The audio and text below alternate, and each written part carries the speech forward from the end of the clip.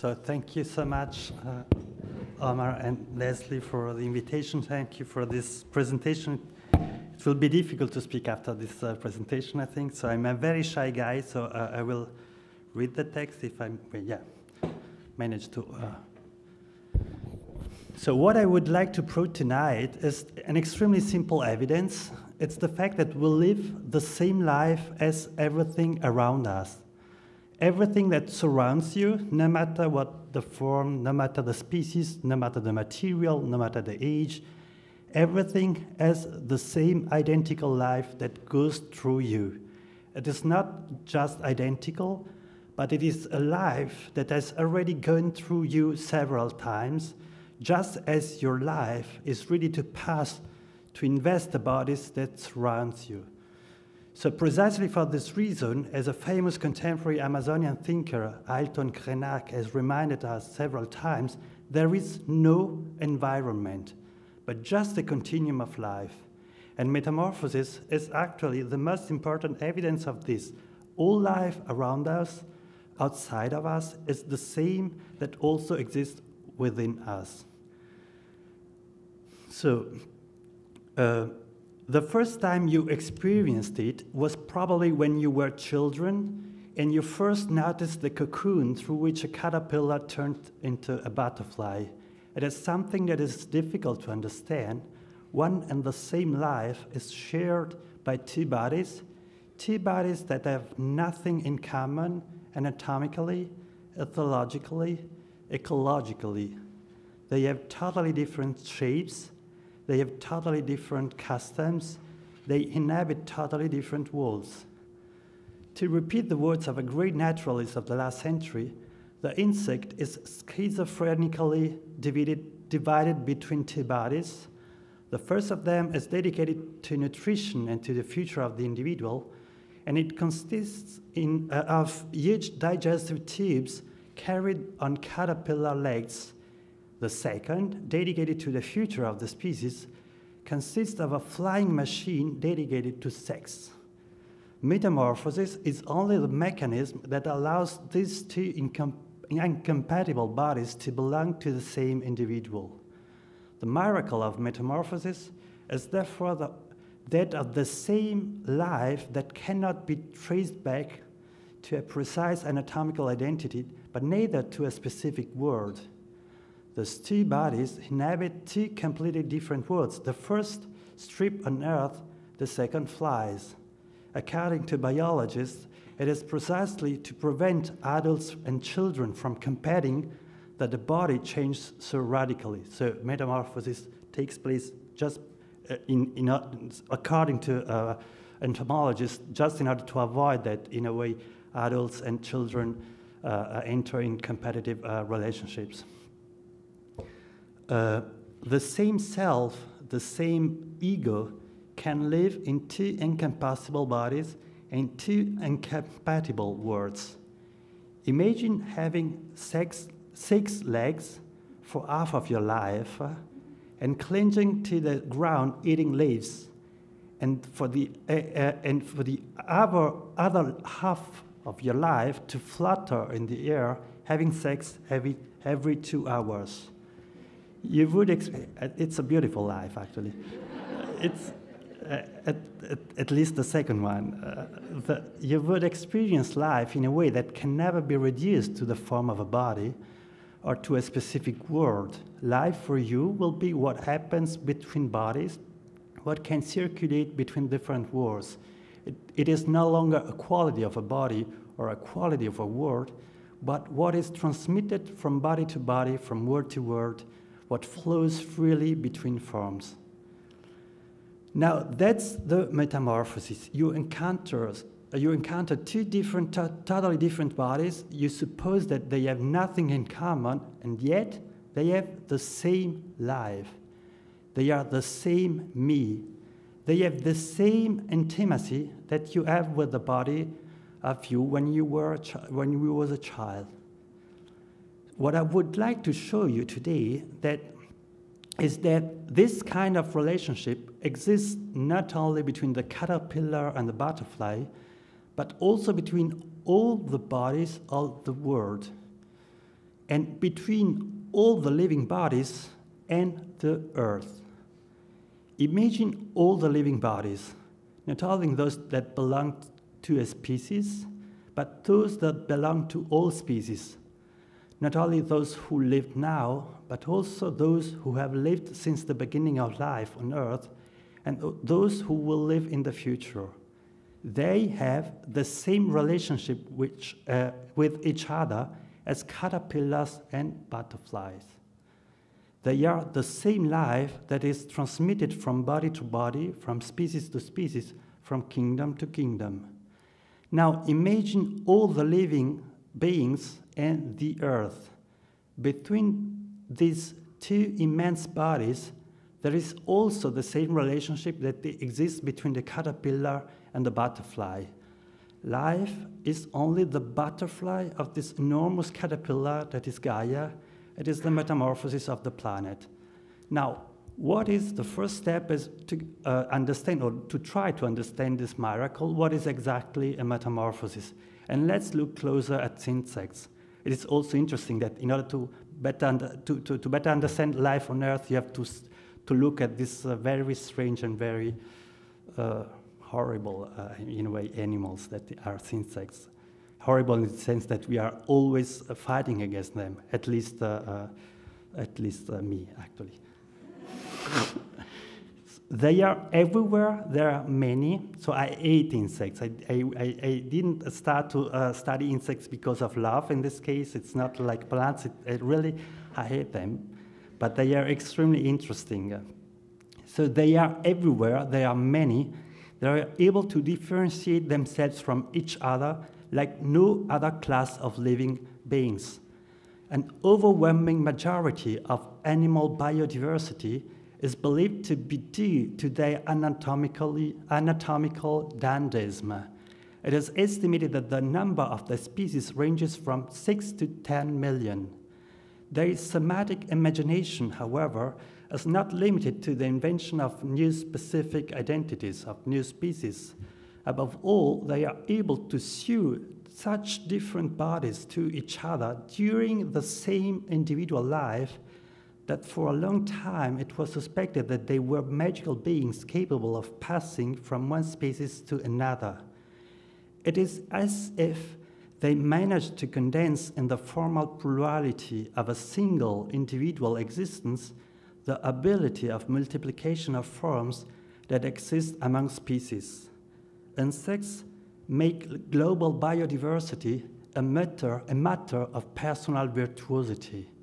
By transforming into a butterfly, every caterpillar produces in its life and from itself a morphological diversity that seems as marked as that which often exists between different species. They manage to domesticate in their own way of life the difference to which only the interspecific experience gives us access. They are the masters of metamorphosis, but this has not always been the case. They were not born with this talent. They have known how to make it over time, which makes their achievement even more incredible. The first insects did not have wings and did not undergo a metamorphosis. And that's the sign that there is nothing natural, original, spontaneous about this ability. Now, why do they pass through this very strange process? It is the skin that is to blame. Imagine having, instead of your skin, so supple and fluffy, something similar to the shell of a car, or the steel armor of a Mazinger, or Astro the little robot. Imagine that you can lean on your skin, and as you lean on your skeleton, imagine that you can ask it to protect you, to give you a shape, a structure. Change your skin, in this case, would then literally mean changing shape and changing a body. For a body of this type, any form of growth is a metamorphosis. Now, in this condition, for centuries, the metamorphosis of insects has been the place of astonishment and the difficulty of thinking this evidence. So the first or the first way or the first enigma to solve when you're looking to this kind of process is the fact that they are repeating what normally takes place during birth. And the evidence of that is, at least in the past, was the fact that actually when they are producing a cocoon, they are in a way producing a second time an egg. So a sort of postnatal egg after the birth. So in a way, growth for this insect, for these animals, looks like the repetition of the mystery of birth.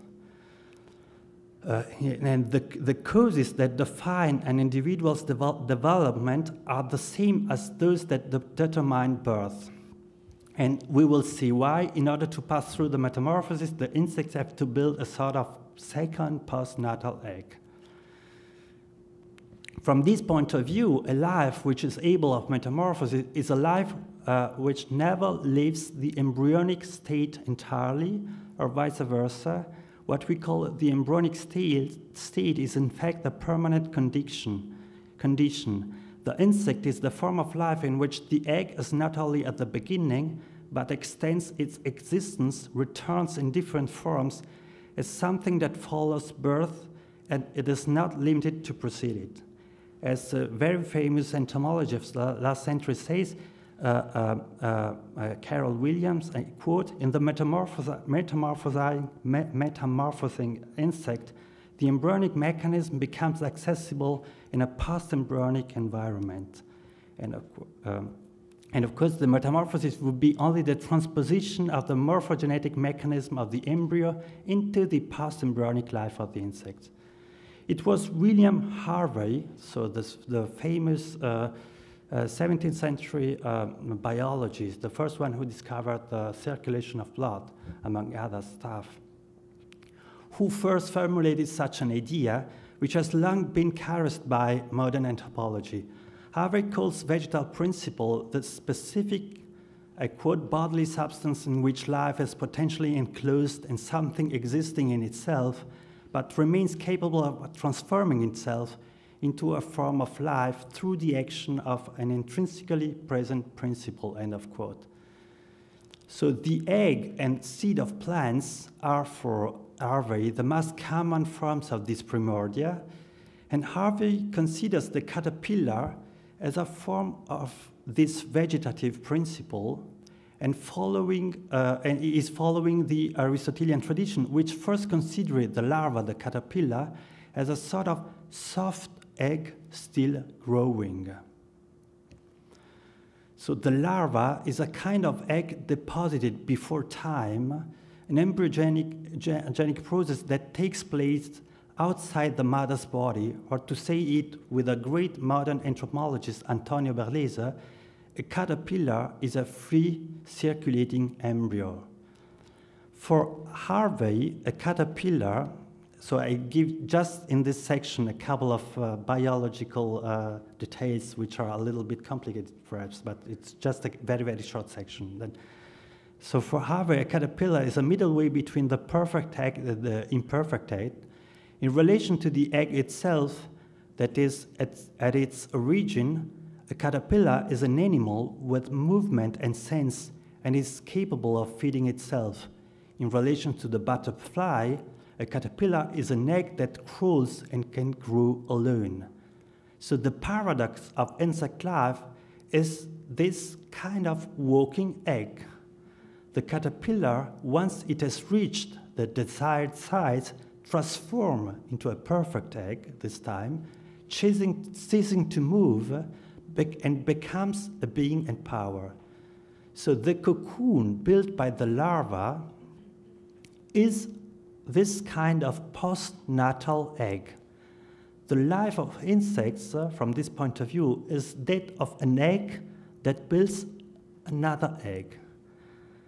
As another entomologist said, metamorphosis is the repetition of the development process that occurs during embryogenesis. In this hypothesis, then, the metamorphosis would be the evidence of the impossibility of moving away from the gestation phase for every insect. because of metamorphosis, every insect is condemned to remain partly a child.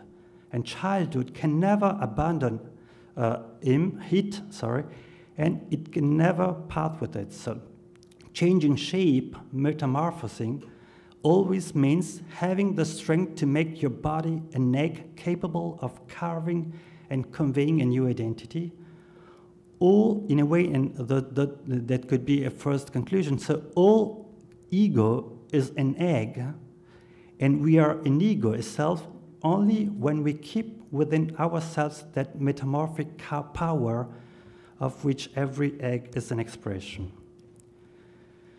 So metamorphosis is, as I tried to show in a very short way, made it possible to internalize the capacity for gestation.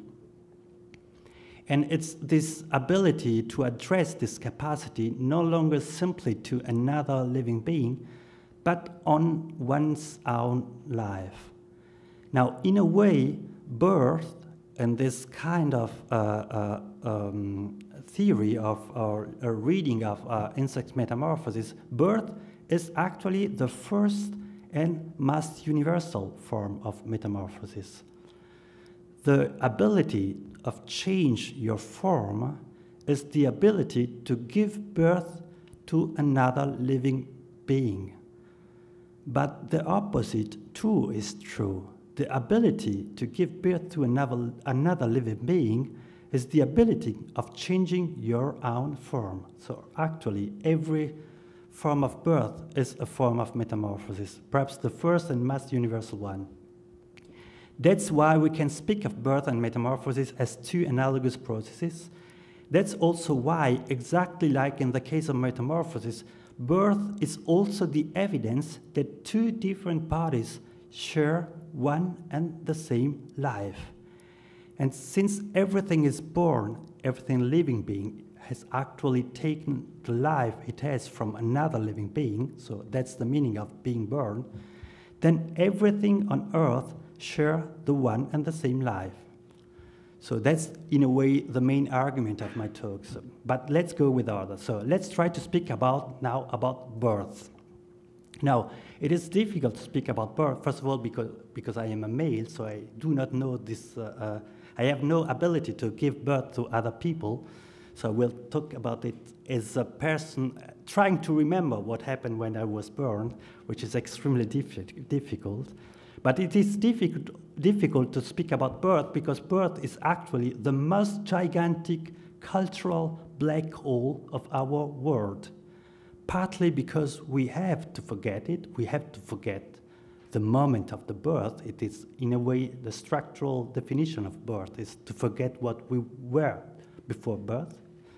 And partly, as I said, in a way, because we live in a culture produced by and dominated by those who, by definition, have never had the experience of giving birth to others, that is, males.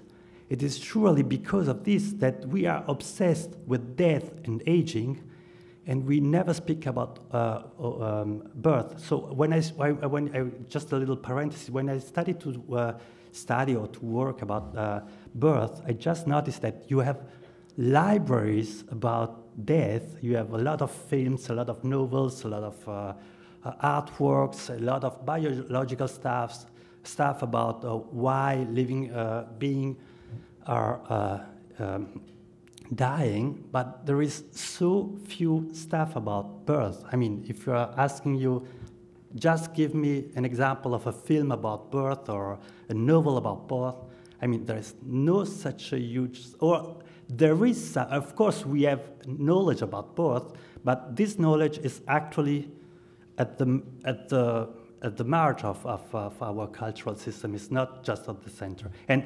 one explanation or one reason of that is, of course, the fact that women were excluded by from culture for a lot of centuries. So, our society is still based on the culture of the dead. We carefully keep their bodies in sealed boxes. We erect mausoleums for them. We do not stop cultivating their memory. we fill libraries with our thoughts on death, and birth, on the other hand, remains a mystery and a taboo. The millenary exclusion of women from the fields of speech and art has made it rare, difficult, inaudible to express and share this kind of astonishment at the emergence of a new self. The birth is barely celebrated collectively. We hardly talk about it. We hardly have collective rituals in order to share this event publicly, at least in Europe. We hardly pay attention to the traces that such an event leaves on our bodies and souls. Everyone forgets their own birth.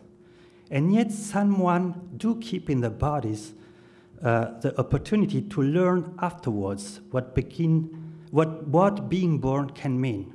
For them, for mothers, and in this case, it doesn't matter if human or non-human mothers, and I will speak about non-human motherhood, so because it's easier for me.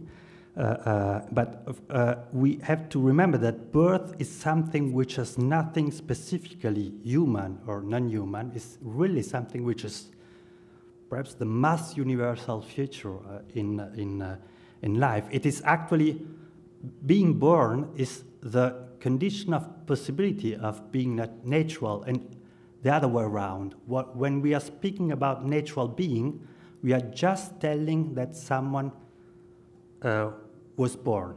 So that's the minimal definition of nature. Also from an etymological point of view, actually. Nature comes from the same root of to be born. So for mothers, the meaning of being born is a physical, obvious, and immediate experience. Giving birth to others means reliving one's own birth in reverse. The true opposite from this point of view of birth is not death. It is seeing one's own body generate other bodies. To see one's body transformed into a matrix traversed by a life that is no longer personal or individual because it passes through and it's transmitted from one individual to another, from one body to another, without denying the individuality and the autonomy of both. Birth is exactly that, the contemplation of the identity of life that animate two different persons. To give birth to someone means to see your life split up, form after form, organ by organ, breath after breath. To see one's body transformed in a sea where life migrates from ego to ego, from individual to individual, from gender to gender. The second body, which is born, each one of us actually, is born within the body of the mother and is at the same time a foreign body, an alien, and a twin body.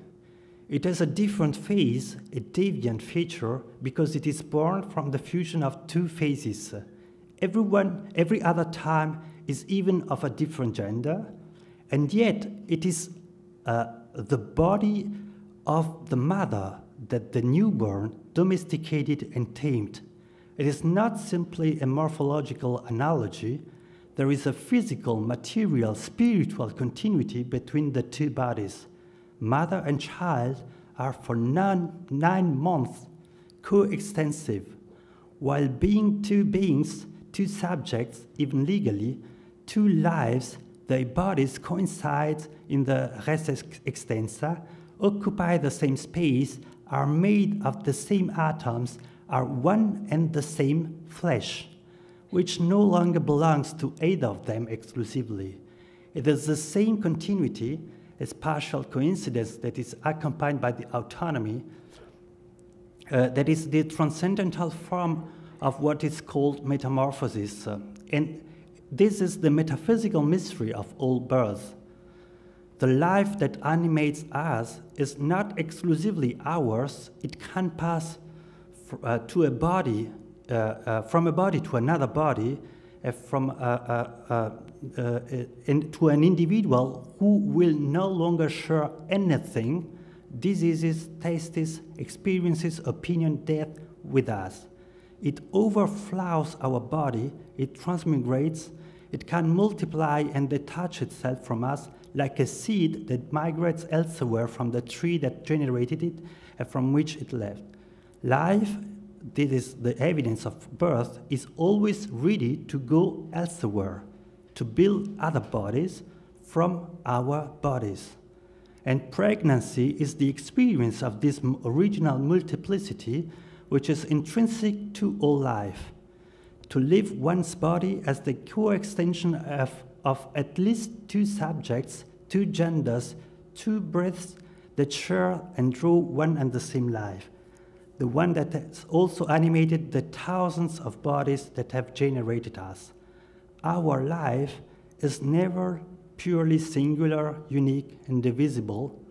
That is why there is no and could never be a form of life, a transcendental unity between a life and its form. Birth is precisely the negation of this transcendental synthesis between form and life. We always come from another form. We are its deformation, variation, and amorphosis. Actually, the fact that we all have the same life doesn't mean that we are all identical. On the contrary, precisely because we all have the same life, we are all obliged to modify it, to change it, to adapt it. In order to understand that or to see that, look at your children or look at the children of other people. And I speak from experience because it is a form of amazement that I always have, that always happens to me in front of my daughter. So in this case, I will speak about my daily life. So what is a child? A part of your body is differentiated in at least two ways. It has joined a foreign body and has generated a life which is now outside yourself, autonomous and separate from you. And the same could be said from the point of view of consciousness or mind. A part of your ego has escaped you and becomes different, other, unavailable. Your ego, your I, now exists outside of you, unlike you, forever improper for you. This other life that was yours now says, just like you, me, and it is literally the same piece of matter and the same piece of mind that you were. It was literally the same me that you embodied, you and that of your partner. Yet this life lives elsewhere, inside through another body, or better said, in your body that has become something else. It says your I, your me, your ego, but it says it differently. It modulates differently those two egos that the second life as parasites, how do you say in English? Parasites it, yeah, okay, and mixed, sorry. Every child is this. It is an ego, a me, a self that has become unrecognizable in front of its original self or its original I. And this is the destiny of every self, that of becoming unrecognizable. Reproduction is this process, is the process of becoming unrecognizable of the ego. Every child is a body that has imposed a metamorphosis on its original body, which was not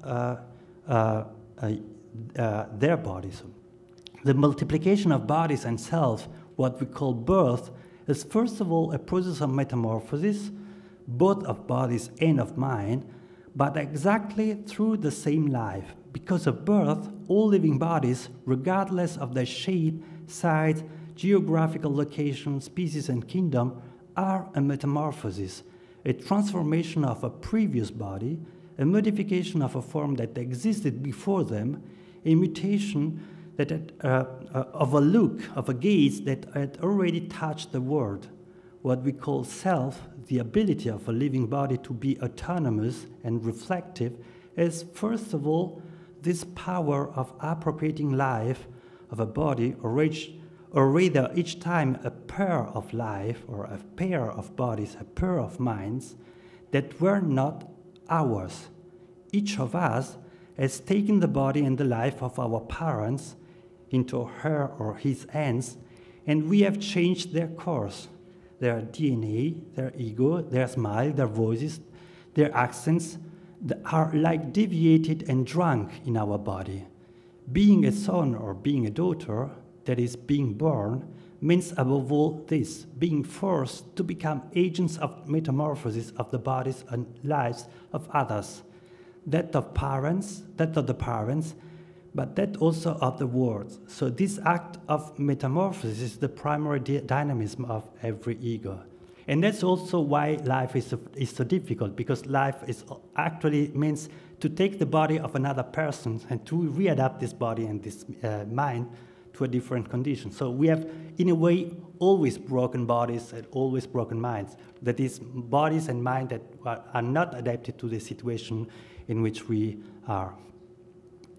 Thanks to birth, we experience the ego as an adherence to a coincidence with the life of others, that of our mother, for example, or that of our father, a life which we have adopted and gradually domesticated.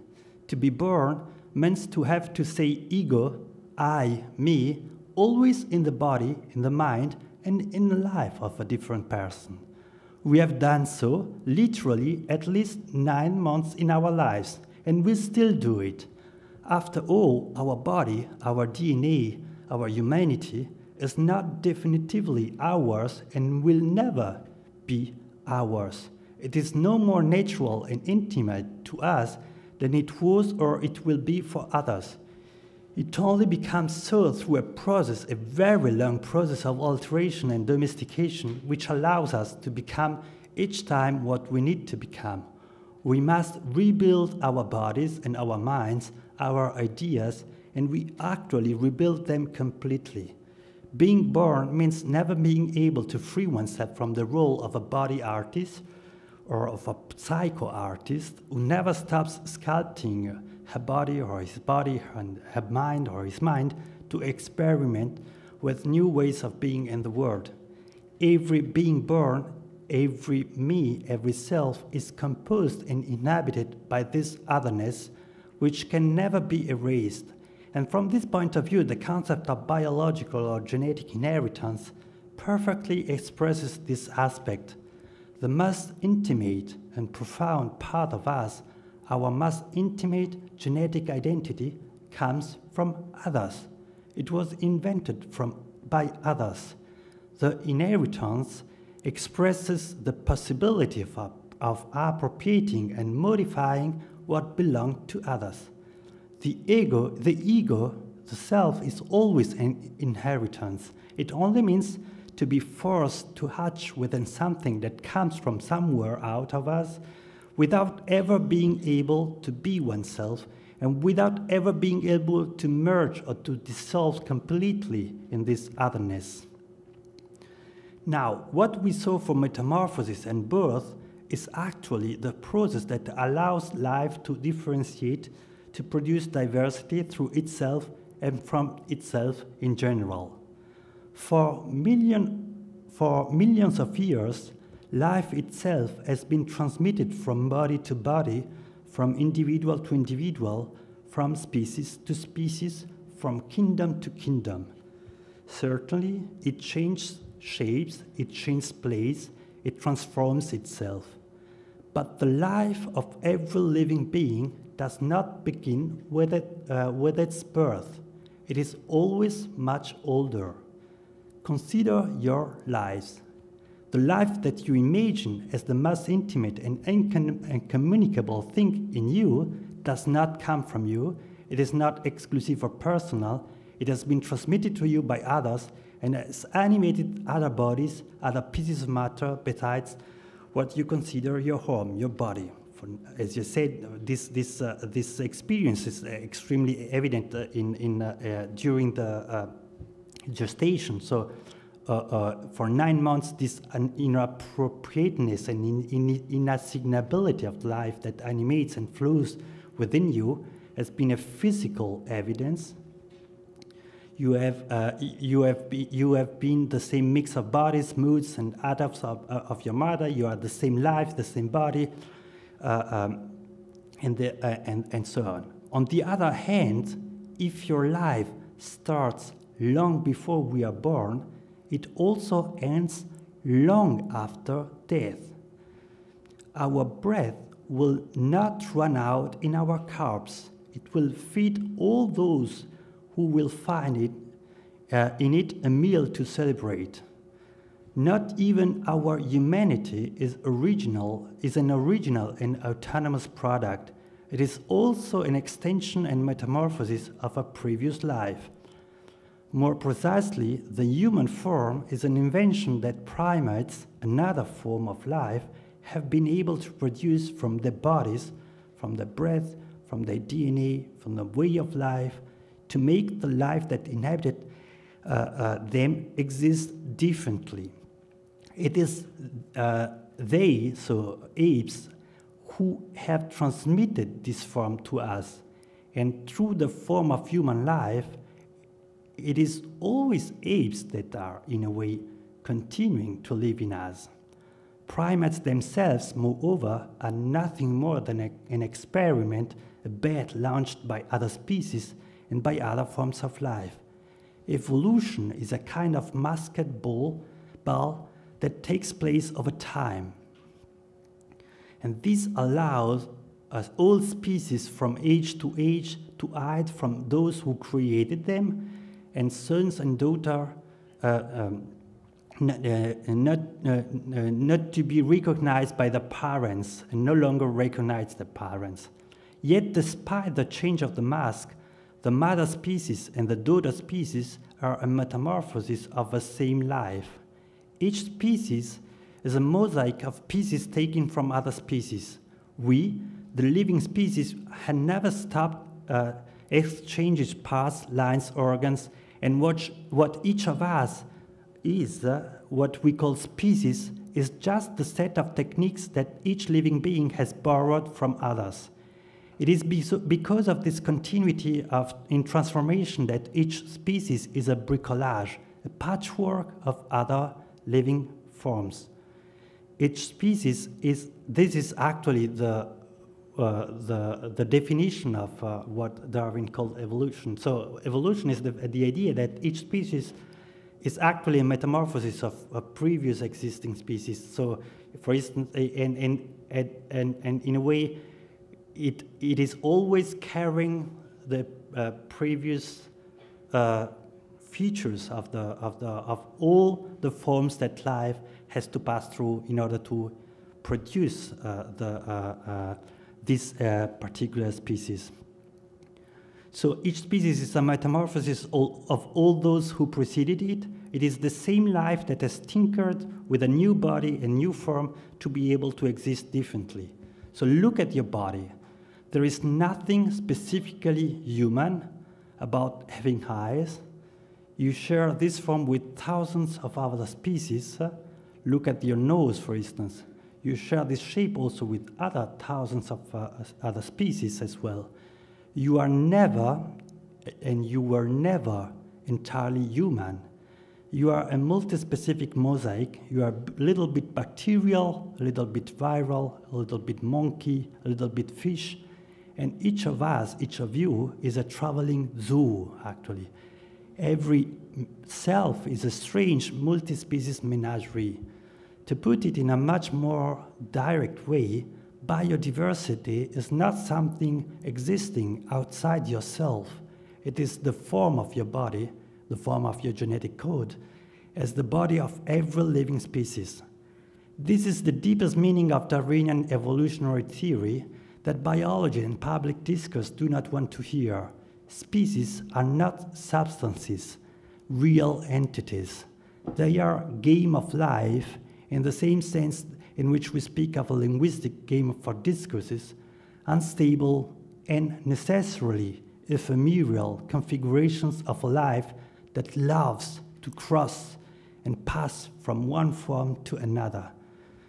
We have not yet drawn all the consequences of Darwinian intuition, affirming that species are linked by a genealogical relationship does not simply mean affirming that living beings constitute a large family or clan. This means, above all, that to affirm that the identity of each species is actually purely relative. If monkeys or apes are the parents and human beings are the children, then, this is very strange but very interesting, then human are human only in front of monkeys. Exactly as each of us is a son or a daughter only in front of his father, and not absolutely. So the idea of species, the specific identity, has the same, in a way, status of the identity of being a child or being a parent and so on, or being a cousin. So it's exactly the same. That is actually the consequence of the Darwinian intuition, in a way. Each specific identity exclusively defines. Sorry, I forgot. Each specific identity exclusively defines the formula of continuity and metamorphosis with other species. It is on this point that Darwinism, if read as a consequent and radical way, could coincide with what contemporary anthropology has managed to understand through the analysis of Amazonian cultures. I'm taking reference to Eduardo Viveros de Castro. So if the relationship among individuals belonging to the same species coincides through the birth with the relationship among species, if there is a perfect analogy between the birth of an individual and the genesis of a new species, so the interspecific birth, and everything is a form of metamorphosis, then the taxonomy of species cannot be considered a natural fact, but must be viewed as one of the patterns of kinship that allows us to classify human cultures. So the relationship among living beings is a cultural form of kinship that has to be renegotiated every time, exactly like our relationship to our mother or our father has to be shaped and renegotiated every time, actually. There is just, there is just an interesting difference in comparison to human system of kinships. Evolution is the system of kinship that results from the acceptance and the universalization of incest, and not from its exclusion. It is as if by radicalizing intraspecific incest and interspecific cannibalism, life on Earth has found a formula for infinite transformation and metamorphosis. This perspective, and I will conclude, imposes a series of conclusions from both an epistemological and a political point of view. First of all, if every species is intrinsically interspecific, contrary to what we have believed and repeated for centuries, every knowledge and science at every moment of its development, at every geographical and cultural latitude, is a form of totemism.